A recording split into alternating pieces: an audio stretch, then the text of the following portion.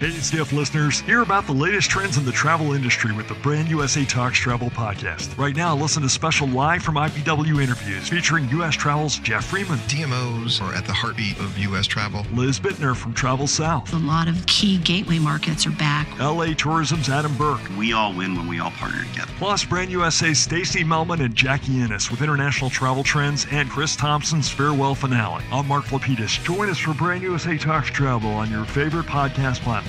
Brand USA Talks Travel.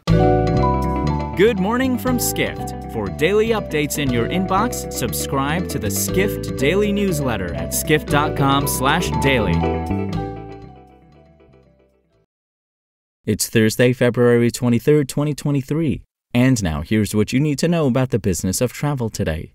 U.S. Department of Justice has yet to issue a ruling about the proposed merger between JetBlue Airways and Spirit Airlines. Still, that isn't stopping JetBlue CEO Robin Hayes from pushing back, stating that the company will take the Justice Department to court if it blocks the deal, reports Edward Russell, editor of Airline Weekly, a Skift brand. Hayes said this week the New York-based carrier hopes to get an answer soon about the Justice Department's decision. Although Russell writes the proposed merger appears to have strong grassroots support, he notes multiple reports indicate the department is preparing to oppose it on the grounds it could reduce competition. A JetBlue-Spirit merger would create the fifth largest airline in the U.S.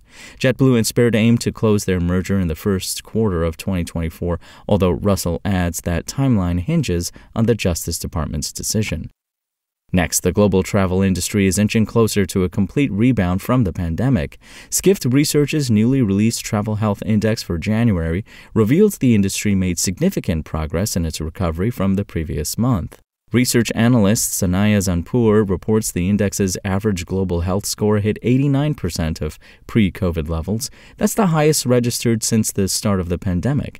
Zanpour adds that all regions recorded substantial improvements in their travel performances from December.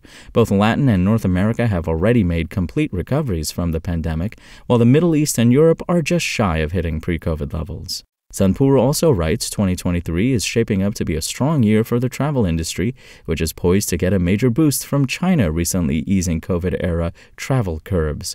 The Asia-Pacific region's travel performance only hit 80% of 2019 levels in January. Finally, San Francisco-based hotel booking startup Safara aims to become a valuable resource for the growing number of Gen Z travelers. It believes its curated lists and focus on greener travel can help woo that demographic, reports contributor Sherry Sun. Co-founder Doug Schuessler said the company sees valuable opportunities in the segment, making up 40% of the U.S. consumer market. A 2022 report found travel products and services rank third among its top spending categories. The company staff works to curate condensed lists of hotels recommended through community feedback to help reduce the often lengthy processes of travel research and booking. And as Sun writes that Gen Z consumers are more likely to make decisions based on environmental factors, Safara has also invested in a carbon emissions offset program to ensure every booking is carbon neutral. Safara, which has received backing from venture capital firm Sequoia Capital, also operates on an invite-only membership basis.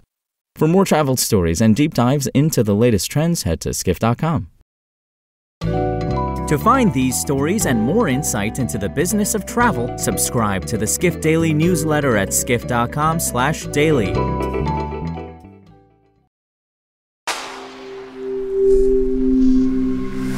Spoken Layer.